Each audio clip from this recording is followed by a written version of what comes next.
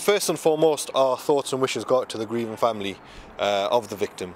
It seems like with all the media sort of hype that's been going on, it seems like the family have almost been forgotten. Those two individuals, basically, they represent themselves and themselves only. I don't feel the need to apologise on their behalf, nor should any of the Muslim community, or any community for that matter, because they were acting alone and they will represent themselves. We have the worst fears that, that they will escalate the rally and become more violent than we already anticipated.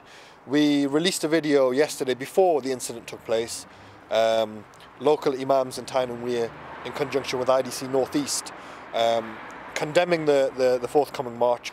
EDL and the far right generally they prey on situations like this and manipulate and exploit situations like this for their own political gain and their own goals type thing. So we say, don't fall for it. It's a ploy that they have. It's a tactic that they use, a very underhanded tactic. Let's not fall for the hype. Let's not, make the situation worse than it already is. Let's not pander to their racism and their discrimination and their prejudices and their Islamophobia. I had a very full briefing about how the EDL march was going to be managed and the counter march too, and really in quite considerable detail.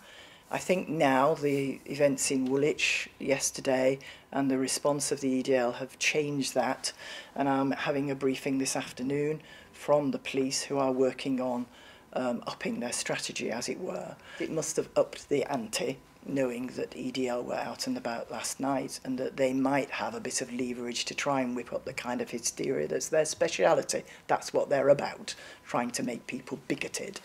And so we do need to guard against that happening. But I am confident. I want to know that the Chief's got enough resources to deal with this and exactly how she proposes to do it.